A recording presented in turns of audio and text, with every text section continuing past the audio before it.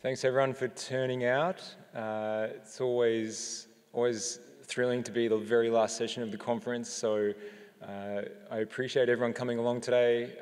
Perhaps many of you were at the gala dinner last night, so you've done even better to get here for the final morning of the conference.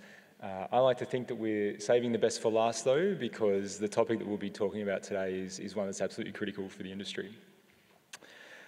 Quick intro, my name is Nick Aberley. I'm from the Clean Energy Council here in Australia. I'm the Policy Director for Energy Generation and Storage. I just want to start by paying my respects to the Wurundjeri people as the traditional owners of the land that this conference is taking place on, and extend that respect to any elders who are here today.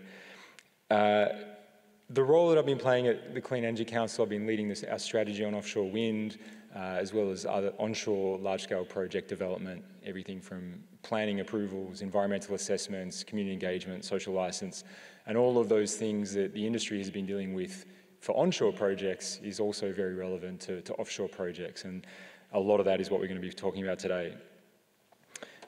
I want to start just by flagging the scale of change that is coming in the energy transition. I mean, this has been talked about a bunch throughout the conference, but in Australia we're talking about 10,000 kilometres of transmission lines, which is an awful lot of transmission lines.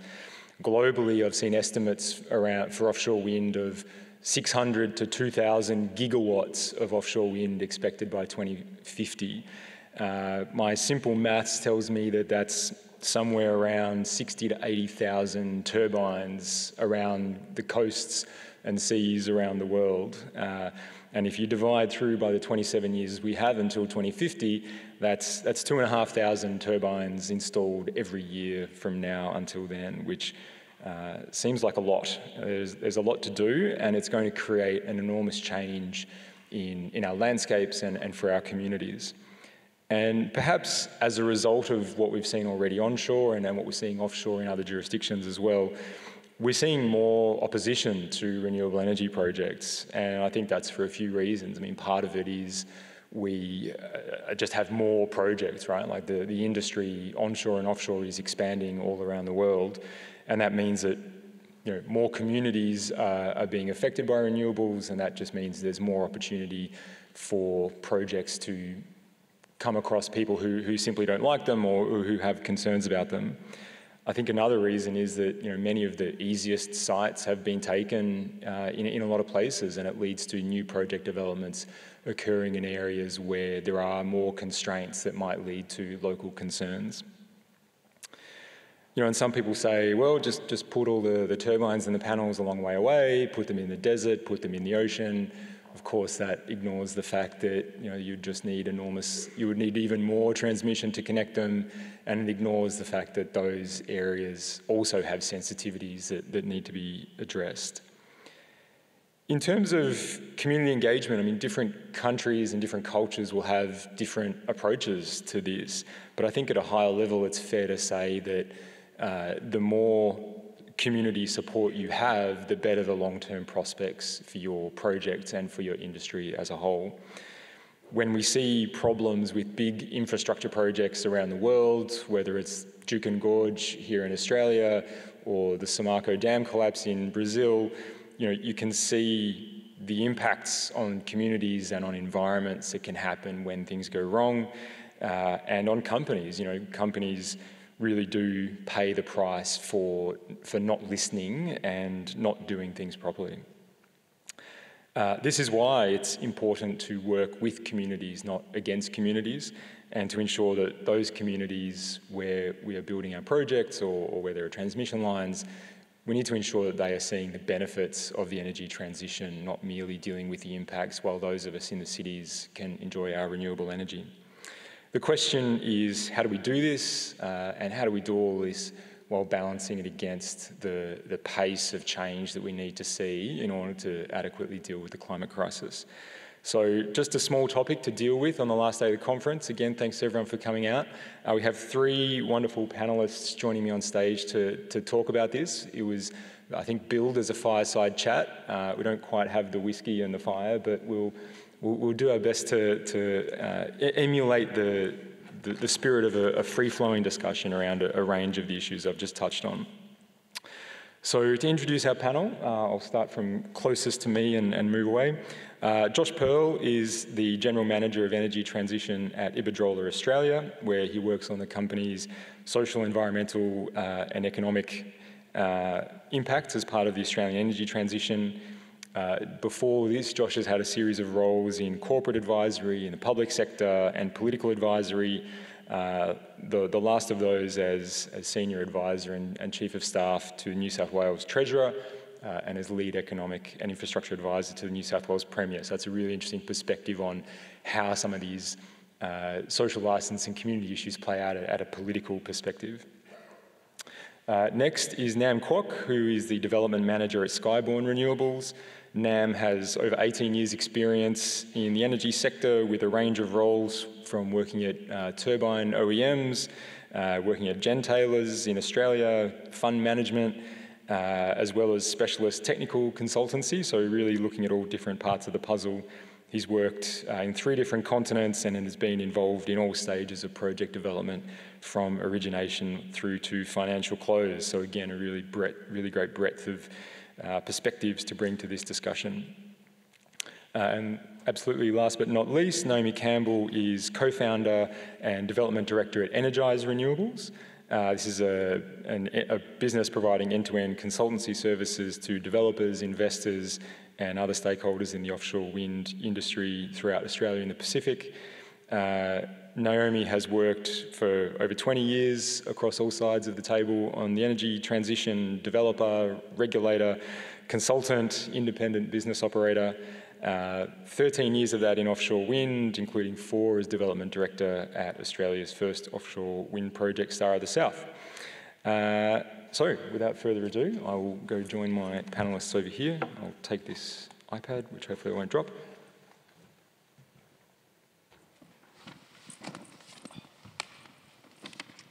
Cool. All right, seamless segue to the handheld microphone. So I'll just get things started with just some easy opening questions. We'll start with a few softballs before we get into the spicier questions. I'll start with you, Josh. What do you see as some of the top issues that the industry needs to address when it comes to building support amongst coastal communities for offshore wind?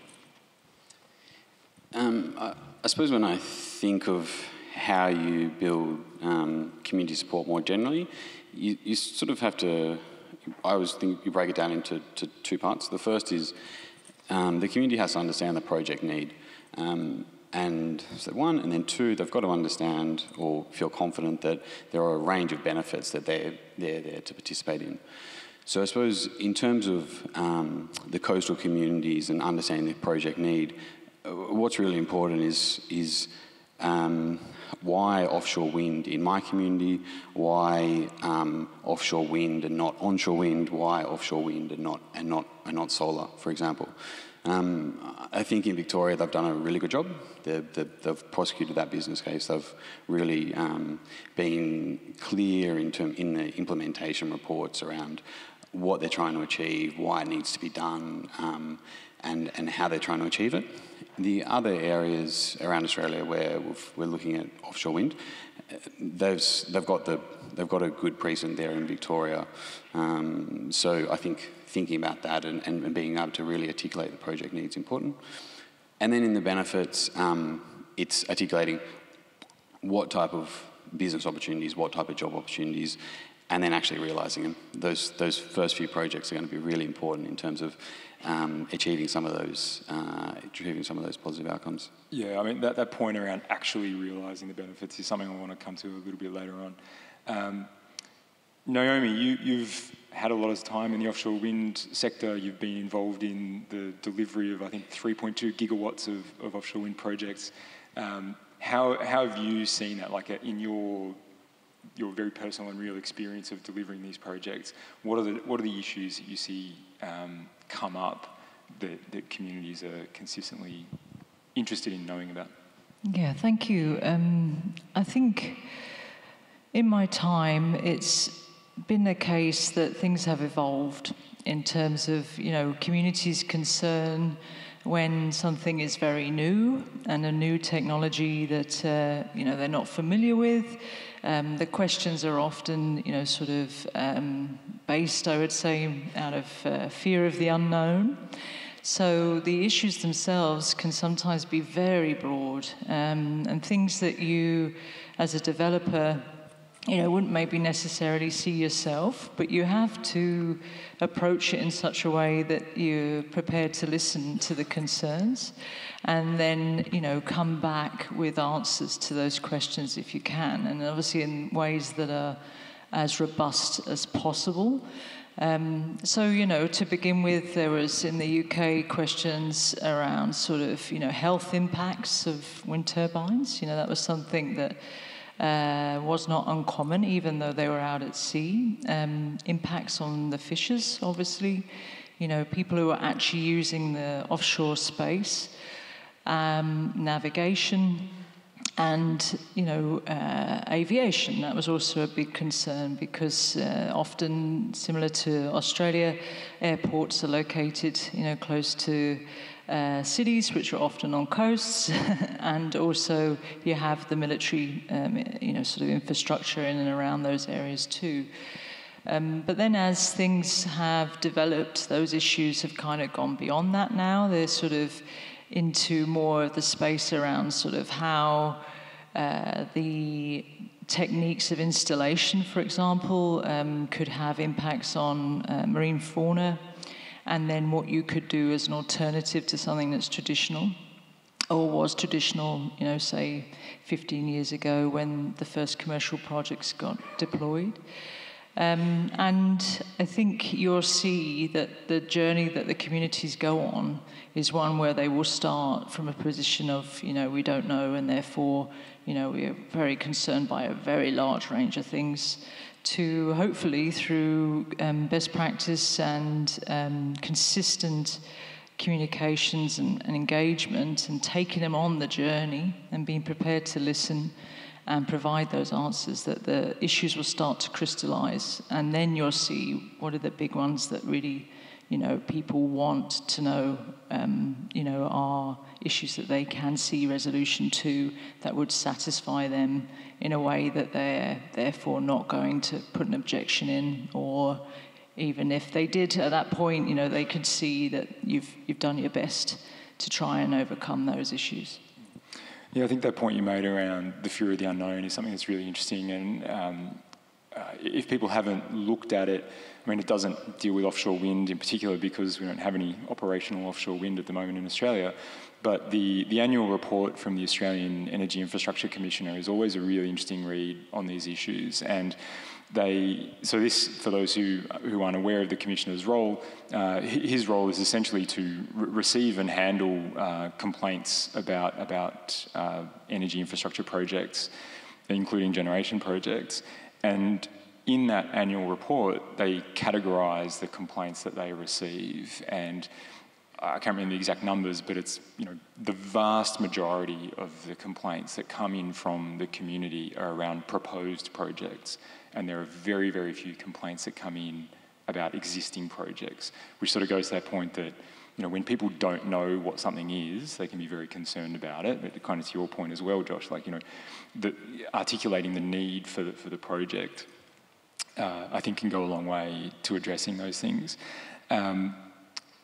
Josh, Nam, I wanted to come to you in terms of, that question of fear of the unknown. So, Skyborn is one of the developers who's kind of most out there in terms of the Southern Ocean region off the coast of Portland, in Western Victoria. Which means that you and your colleagues are amongst the first people going to talk to people in those communities about offshore wind. How have you encountered that process? Yeah, thanks, Nick. It's I think it's a tricky process, that fear of the unknown. I think one of the key things that we've been focusing on is to demystify the unknown as best we can. And sometimes there are the unknowns that come out of the process of engagement. So some really practical ways we've been trying to address that is really just to get out there and putting ourselves out there, making ourselves accessible, whether it be a drop-in information session for people to come in and ask those questions, or a bit more broad brush of webinars and newsletters and the like. And I think particularly point in time-wise, now is quite critical to get that messaging out there that Josh spoke about, and get information out there so that people can form an informed position. Actually took a call yesterday. For those who don't know, the Southern Oceans consultation closes today. Please get your submissions in. That's what I'm doing straight after this. Yeah, well, I need to press send on my submission. But I got a call from a Cape Bridgewater resident, and he's had a bunch of questions. And it was an opportunity for me to give him, arm him with as many facts as he requires to form a position. And he's a local resident, and that cluster, for anyone who knows the area or the PAC Hydro projects, they've been through a bit of a baptism of fire with onshore wind right at the Cape. So that community is quite familiar with working through the process. So I think really at this point in time, it's about getting the right information there to support the community and other stakeholders form an informed position that's not sort of skewed by misinformation or fear of the unknown. Yeah, there's one word that you use there which I really want to draw some attention to, is opportunity. And you said that you got some questions from a resident, and that was an opportunity for you. And I think that's really important, that when you get questions or when you hear concerns from local communities, it's not a moment to get defensive. It's a moment to go, this is great. Like they want to know what's happening. This is an opportunity for me and my company to make the case, to make the case for the need for the project, and to articulate how it will play out. Naomi, Star of the South has been held up a number of times as a really leading example of community engagement done really well. Really keen to hear any reflections you have on your time with that project, and any, to the extent that there was any evolution in how Star of the South approached community engagement over time, and any other sort of best practice, lessons you've seen from your experience around the world. So I think what is really important to understand with Star of the South is that prior to the investment from Copenhagen Infrastructure Partners, who are Danish-based company, so that effectively the Europeans coming and bringing their knowledge of offshore wind to Australia, was that there was a lot of pre-work done by the Australian founders, and they had prioritised their engagement with the community because they could see that for an offshore wind project on its own in Gippsland to work, that they really need to grow it from the grassroots and the support from the grassroots. So they brought on nation partners who are specialists in stakeholder engagement, and that's when the CDO at Star of the South, Aaron Colden, became involved in the project. And so they were already embedded before Copenhagen Infrastructure Partners joined. So when the Europeans, including myself, came across, it's fair to say it was a learning curve, because the approach to stakeholder engagement, as Nick mentioned in his opening speech, is very different in countries in Europe.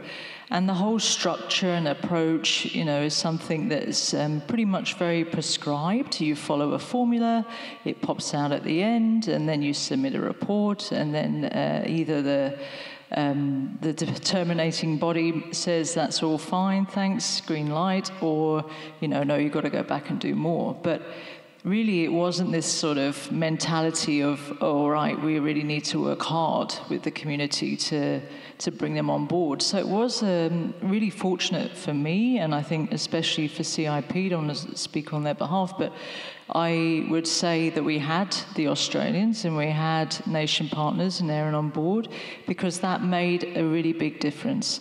And what also made a big difference was the investment those individuals had made in the community. They had gone to the communities, they spent time in the communities, they really cared about the people. And I think that really helped, and they identified, you know, who were the champions in the community in Gippsland, that it's really important that you know, reach out to, and if they are willing, they will come back and want to hear, you know, what's this opportunity, as Nick and Nam have said. So it was really good. We had some great members of the community. Unfortunately, one of them was going to present here today, Pat Simons from Yes to Renewables, and Wendy Farmer. If you've been to conferences, you might see her there. You know, there are strong representatives in the community who are the voices that talk to everybody every day. So it was really important to identify them, bring them on board. As Josh mentioned, you know, you've got to give them the what's the need, give them the information. And then it was about growing from that base and making sure the messaging was really clear.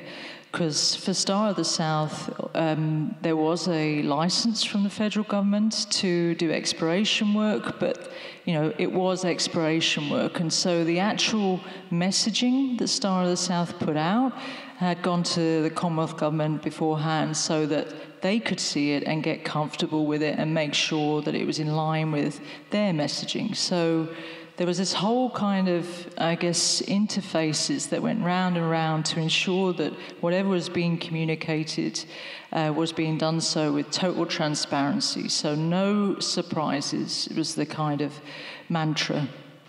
And then the stakeholder team grew. They had an office in Yarram, so a local office, staffed by local people, and also set up their community advisory group. So, you know, quite early on, there was discussion around whether that group should be small and targeted or bigger. And they settled with bigger, and yeah, a lot more administration, a lot more running around, and poor old Sarah Altman's done a great job in Star of the South to coordinate that and bring her team along.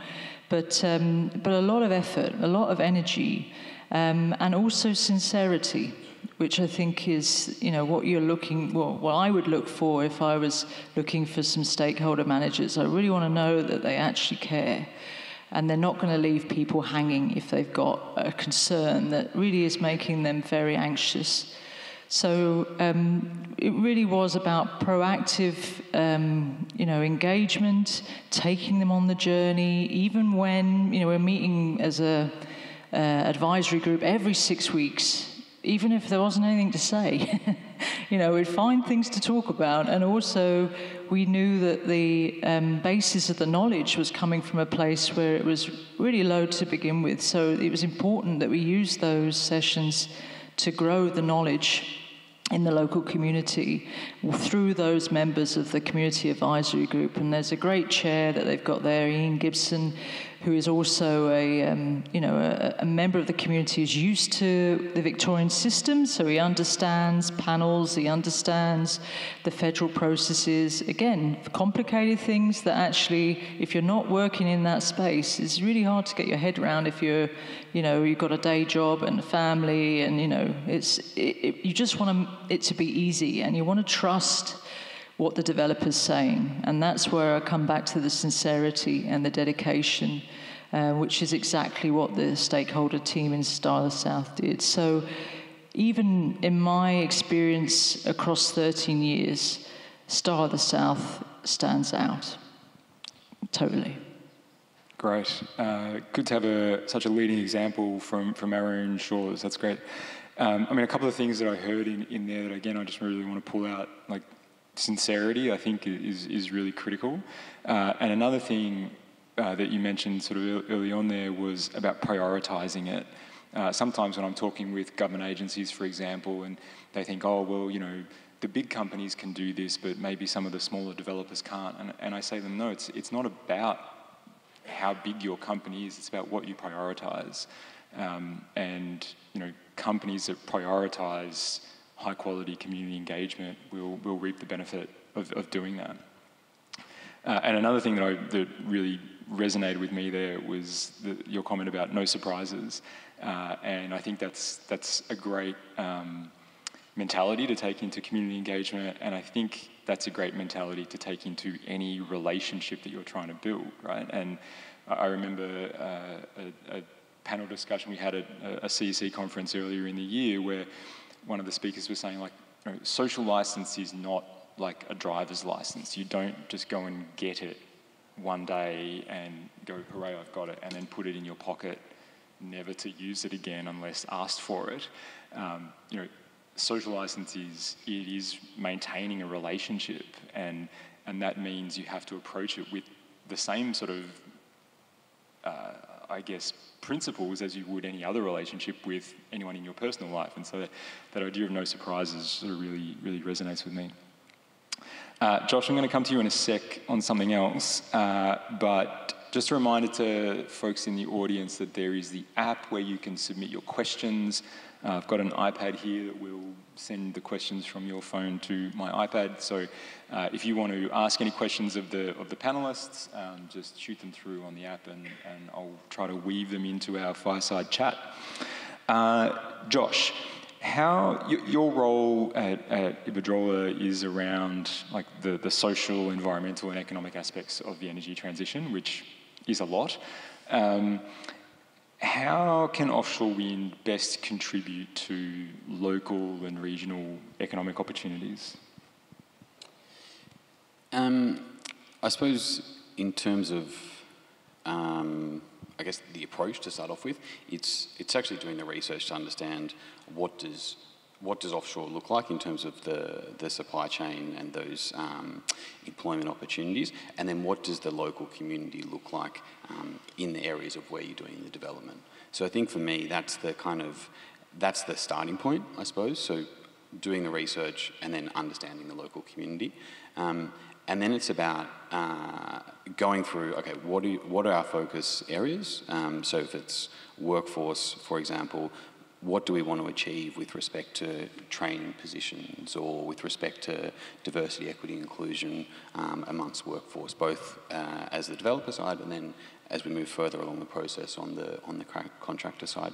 So it's really kind of being really clear with what are your focus areas in terms of those key kind of community, workforce, First Nations parts of it, and then where are those economic opportunities. Once you've got a sense of what your focus areas are and your targets, it's then about what are the initiatives, and that's kind of I think Naomi was talking to that in a really neat way, which was how do you then create initiatives for people and local folk to work with your company, both as partners and then actually as employees? And then how do you look at the opportunities in creating different business opportunities for local businesses? In offshore, they're mega projects. So it's a lot of the businesses in the area aren't scoped up to be able to participate. So things, and I think the industry is already thinking about it. I think it will progress as we progress towards construction. But it's what are the different types of support to help the businesses scope up to get prepared to be able to tender on these projects or different parts of the project, and then how do you chunk down your different parts of your procurement services so they can bid on it. And it need not be the really technical side of the work either. It's, even things as Naomi mentioned, employing local community and stakeholder managers, employing local catering companies. So it's really understanding what that supply chain and value chain looks like. Yeah, I think that's right. I mean, there's obviously a lot of very technical and specific offshore wind related work, right? Like not everyone out in a coastal community is a going to be able to assemble turbines out in the ocean, but there's still that opportunity for all sorts of local businesses, because you're going to have a construction force of hundreds of people there for, when we look at how the offshore areas are playing out in Australia, you're going to have a number of projects in a given area, or coming out of certain ports, and so those, like you said, building up the capability within those local areas is definitely an opportunity. I want to talk about how this is different from onshore wind. So, you talked a bit there, Josh, about like local supply chain and job creation, and I think a lot of that is very similar in terms of how we can work with onshore communities, with communities where there is onshore wind or solar, but there is still some uniqueness here, right? Like, so one of the ways that the communities can be really involved in the benefits of the project, yes, like the local benefits of having more employment and more economic activity is all great, but we see in a lot of onshore projects we have benefit sharing schemes, landholders get certain payments, neighbours get certain payments, but out in the ocean, there aren't landholders or neighbours. How, maybe Nam or Naomi, any thoughts on how offshore wind projects can approach that type of benefit sharing element that goes beyond, job creation and economic activity? I might jump in there, Naomi. Look, it is different to onshore wind. Just the physicality of it is different. The scale of it is different. And look, we're all neighbours as part of it. It's you don't have a specific neighbourhood agreement as you might on a onshore wind farm project, because the whole community effectively is the neighbour. And this is something that we've been turning our mind to at Skyborn. What's a really good or practical model to think about community benefits. I think the first thing I'll say is, what's the community think? So we're casting a net out to understand from the community, what do you feel, what do you think is relevant to you and your community, and also to our traditional owner partners, how do you see this impacting your community? A lens that I would like to take in that differentiation of onshore-offshore is the clusterisation of these projects. We're all sort of pigeonholed into a sandpit of a zone, and it actually, to me, offers the opportunity for some efficiency with benefit sharing and how it may be practically administered. So it could be a case of, rather than 5 proponents in a cluster having 5 different conversations with the community, which may get quite exhausting and fatiguing. I think the opportunity does exist perhaps down the track as more clarity of which of the proponents are licence holders, and that opportunity for collaboration around maybe a fund that's administered or a program that's administered by this cluster as opposed to individual proponents. It is certainly a way that, if I look at other models, the French model has worked in that regard, where actually the LGA, the city shire, is the administrator of the program, and that might be a practical level of government to support something like that, and the proponents work into that pool, so more of a pool approach. But coming back to my first point, I think it's really important to ask and listen to what the community's thoughts are and how they can benefit and optimise the process. Yeah, for sure. Naomi, do you want to add something? Yeah, maybe a reflection from the UK, where, if you like, the scale of offshore wind really grew very, very quickly. So to put it into perspective, the UK was the biggest offshore wind market and has only just recently been eclipsed by China. But in the UK, government's main focus when things were getting quite large was on limiting liabilities. So stuff like, encouraging, compelling developers to have decommissioning plans and, managing their risk. And so the focus in terms of what government did in terms of putting obligations on developers wasn't really focused that much on community. It was more about limiting the risk and the liability for the UK PLC and obviously taxpayers in the UK. So I think what you saw in the UK was a bit of a gap, really, between these very large commercial projects being proposed and benefits filtering back into the community. And the leases or the licenses that you'd compare them to here, they had a term at that point of 5 years. That's quite a long time for a community to be taking a lot in terms of, you wanting to engage, you asking for their time, you're putting a lot of questions their way, but not necessarily for them to actually feel or see tangible benefits. And in Australia, that's going to be a period of up to 7 years. So I would, in terms of taking learnings from the UK, look at the feasibility phase and say to myself, well, what can we do now? What could we practically do that would start to demonstrate benefits? And Josh obviously picked up on the use of local employees in the development phase, use of local businesses in the development phase. Who do you get to, print your application if you decide you need to print it? Who are you using for your milk? Because, if it's Gippsland, you get Gippsland milk, right? They're the best cows. But yeah, you are, I think, mindset-wise, looking at for benefits very early on, even though they might be small. It's signs to the community that you are actually, serious. You're not just making very big gestures and, sort of showing that there will be something. Just hold on.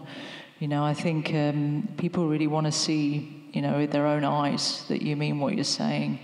And I don't think as developers should be necessarily waiting for government, is what I'm also saying, to compel them to do something.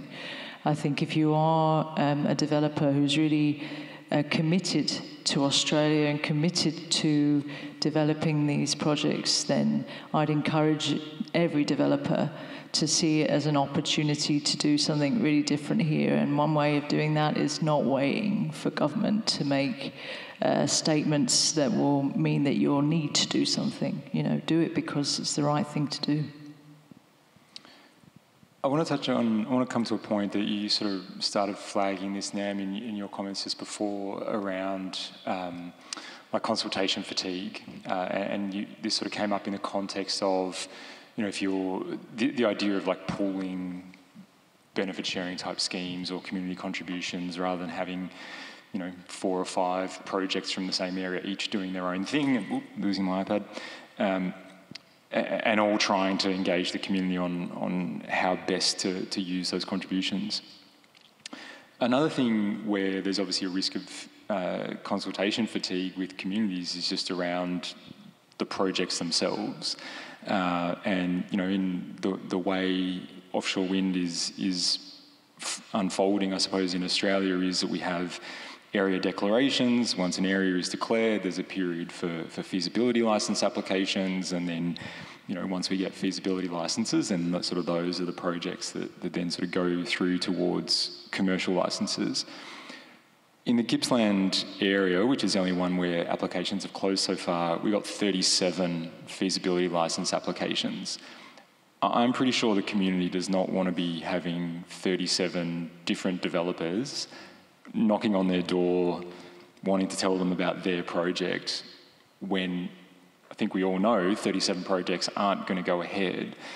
How do we deal with this? I don't think there's even 37 publicly announced projects in Gippsland. So I think there's this real tension between, and I'm going to throw this to all of you, I don't know why I'm looking at Nam all the time, but I think there's this real tension between this principle that the renewable energy industry has heard so often of, like, engage early, because that's when you need to be engaging with communities. There's a tension between that and consultation fatigue when we know that not all of the projects that have gone for feasibility licenses are going to get them. So there's a really interesting dynamic that we need to manage here. So who would like to have something to say about that? I'll volunteer. I volunteer as tribute. Good on you, Nam. Look, I'll just give you the Skyborn approach that we've been taking, and I think Naomi hit the nail on the head earlier around her words being genuine, building trust, and transparency. So I think they are absolutely key elements to try to balance that, and we've been quite active and vocal in the community, the Southern Ocean Zone particularly. But one thing we very much do focus on is being transparent.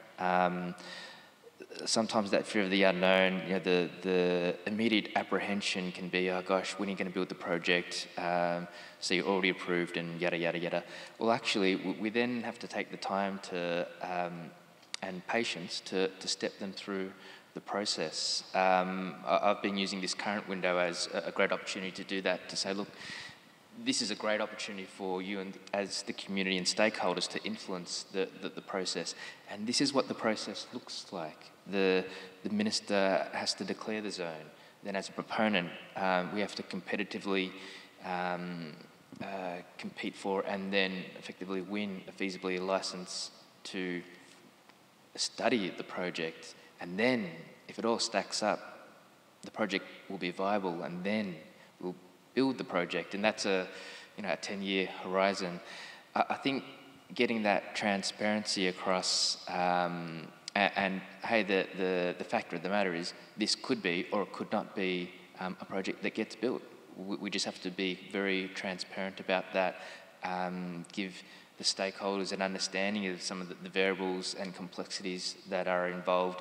And I think that does take away the apprehension and certainly the misconception that, and the media doesn't help, but it's not every project that applies will be built. That's just a reality. So I think that's a strong part of it, to be present, accessible, to support them in their considerations, to unpack some of their concerns, but also to be very transparent around just the practicalities of getting an offshore wind farm off the ground. There's a question from the app that's come through, which sort of links to this. But if Josh or Naomi, if you want to add anything to that, I'll just add really quickly. I almost see Gippsland as a sort of a special case in this. It's the first, in terms of what you're talking about. I like to call it the first pancake. It's the first one. The first pancake never quite works, but for some reason... It's still really tasty. The mixture is the same, and yeah. And so I think like having 37 applicants in there, having a bunch of those applicants in the community, engaging with the community, there is a certain amount of consultation fatigue that is part of that. At the same time, it's almost feel like that's kind of fine. As licenses are awarded, that will obviously change as well. But for the subsequent zones, I'm not sure that the community will be of the same accord, or if I'm federal government, I don't necessarily want, or state government, by the way, I don't necessarily want 30 or 40 proponents doing door knocks, talking to community, saying good stuff and being really open about it, but slightly different messages. Now, if that's the case, then government needs to be on the front foot making those and leading some of that. That's a consideration.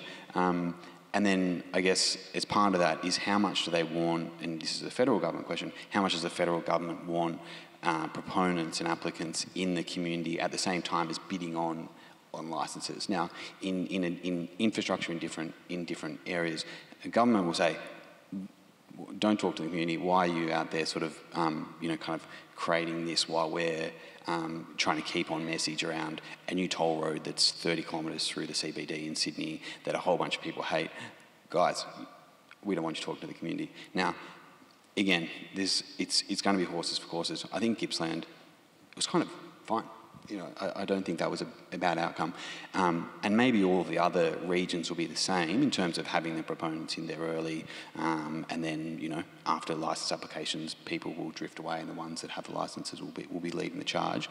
But it's one thing that if I'm government and I'm industry as well, I want to be monitoring that, because if it's not quite working or it's look like it's not working, you want to change to a different tact. Yeah. Well, the question that's come through from the app is, how will various proponents of offshore wind work together to coordinate messaging to the community such that there's consistency rather than misinformation being played off between each other?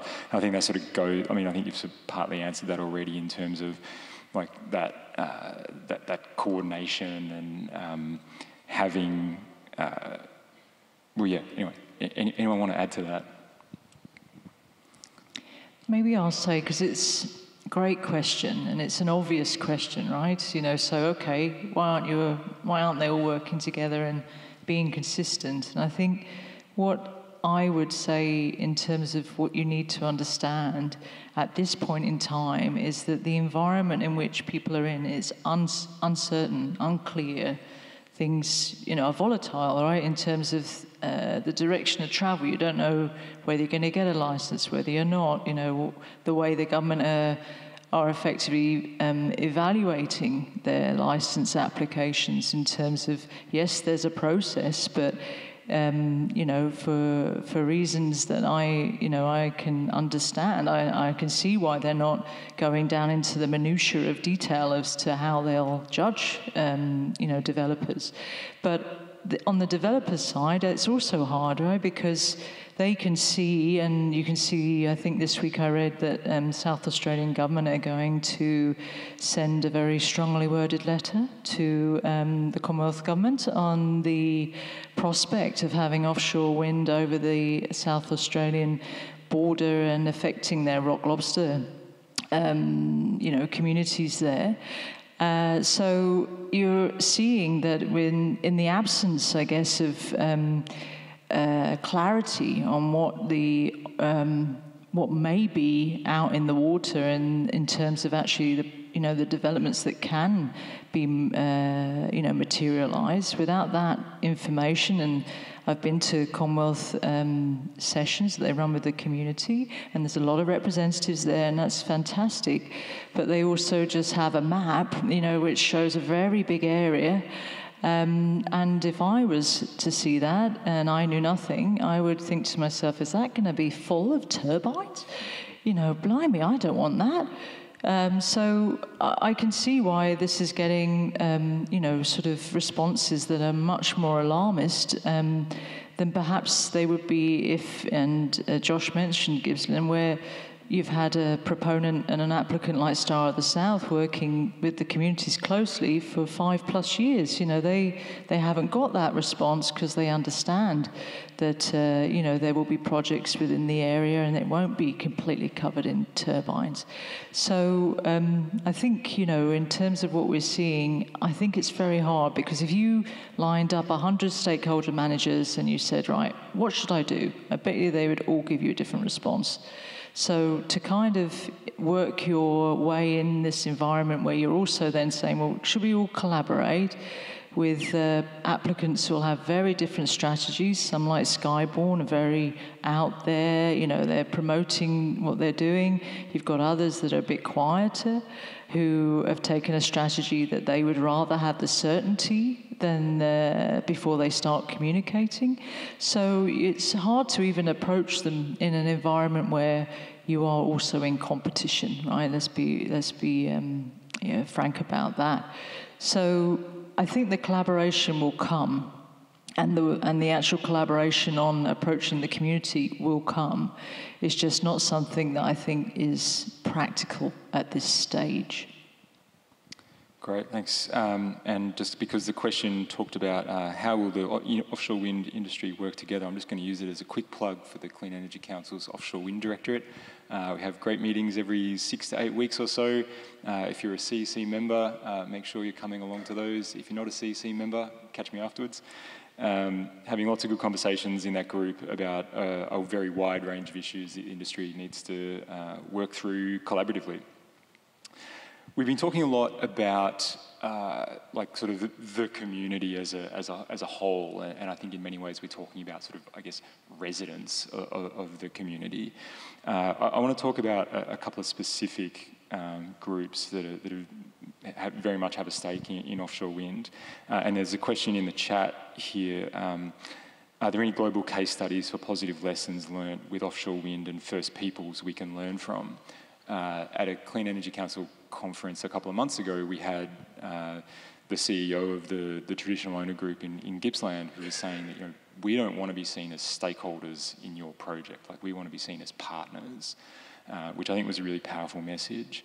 But just anyone on the panel, any lessons or examples you're aware of from overseas or here in terms of how best we can partner with First Nations people?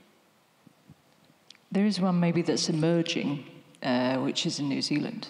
So in New Zealand, there's consortia looking at Taranaki, and in New Zealand, they are, they are in terms of the Maori and the, I guess, acknowledgement of their rights. They are in a very different place to maybe where Australia is today.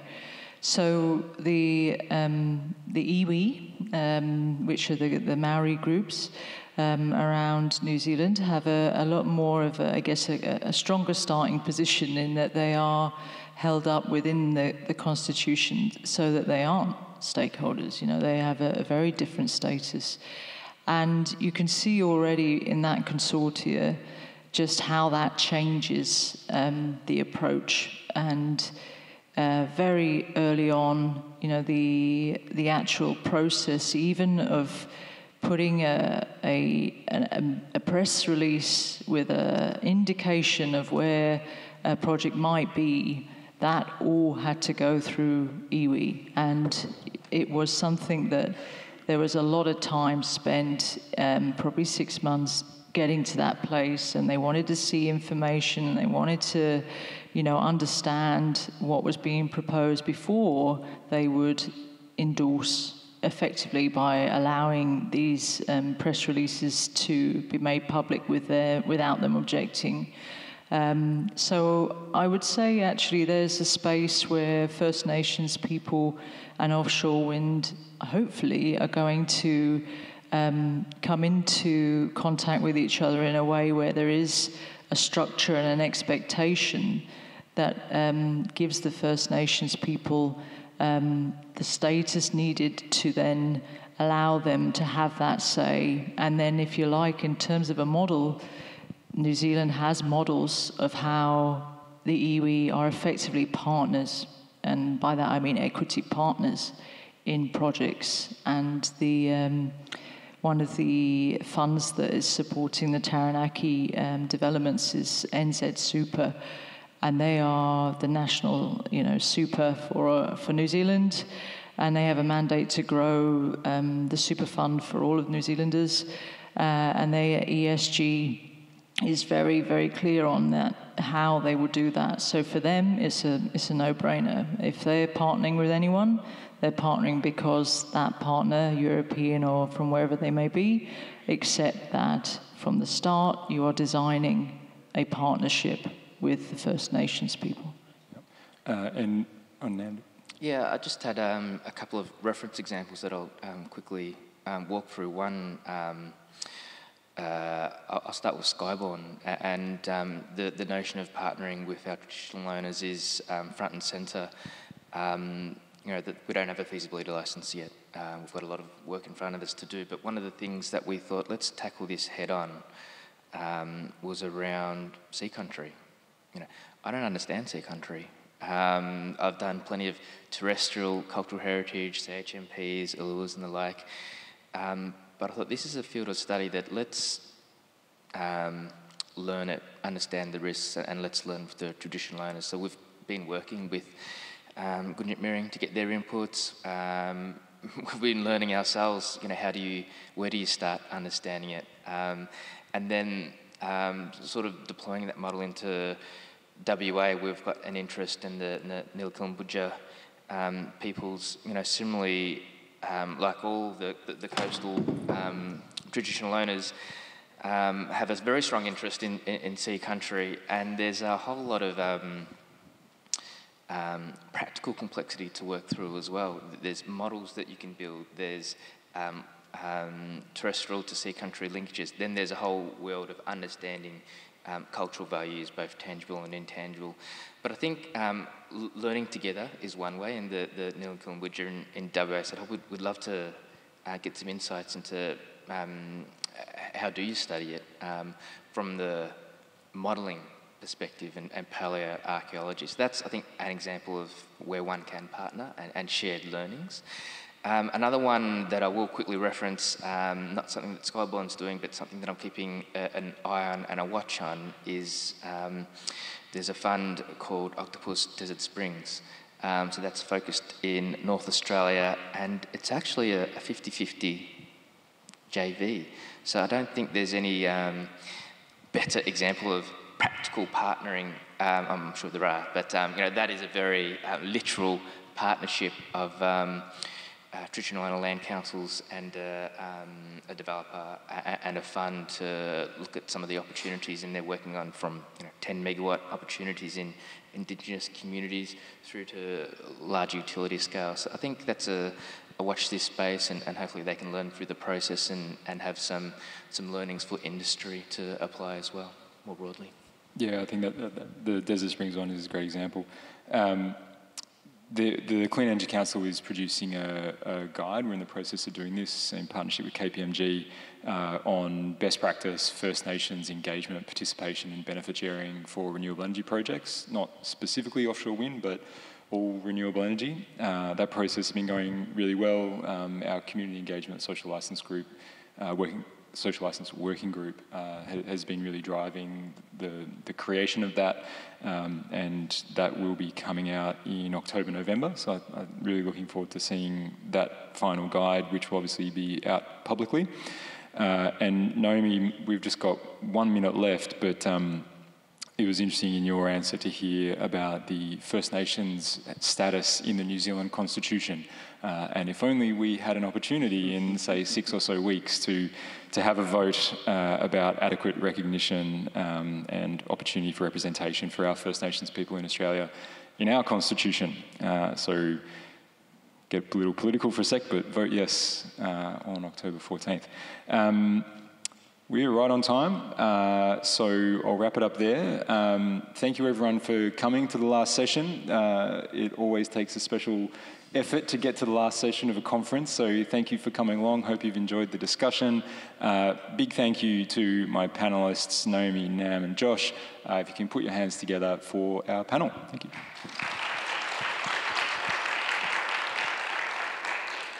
Cool, and thank you everyone for coming to this summit.